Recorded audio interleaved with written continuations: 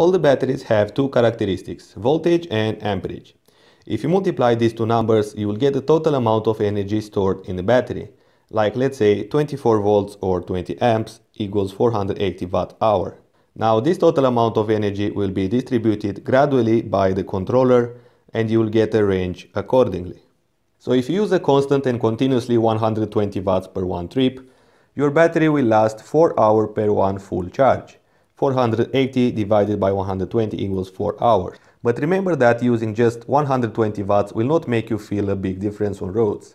You gotta use 250 watts or more in order to pedal easy and feel comfortable on your ride. As I showed in a previous video, e-bikes have different level of pedal assist like eco, low, medium and high.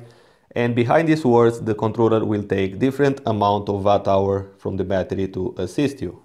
Now that I made these points clear, let's take a look to the voltage aspect.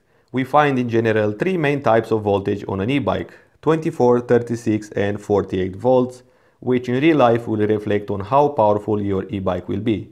So an e-bike setup with 48 volts configuration will accelerate faster and climb hills easier compared to a 24 or 36 volts configuration.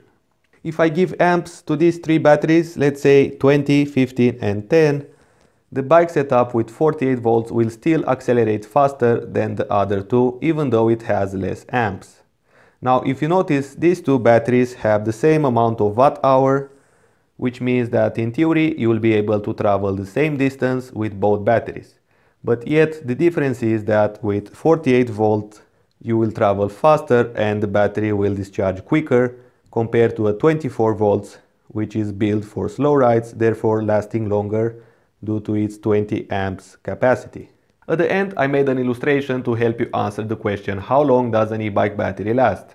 Imagine that the battery is a bottle with water turned upside down and the water starts pouring.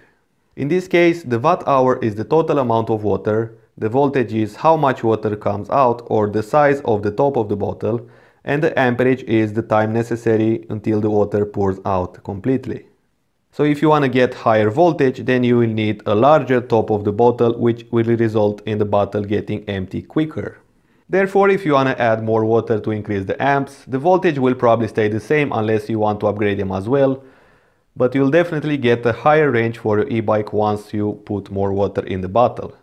Alright guys, that was it. Thanks for watching. I hope you understood what I explained here. Subscribe and stay tuned for more videos and I will see you next time.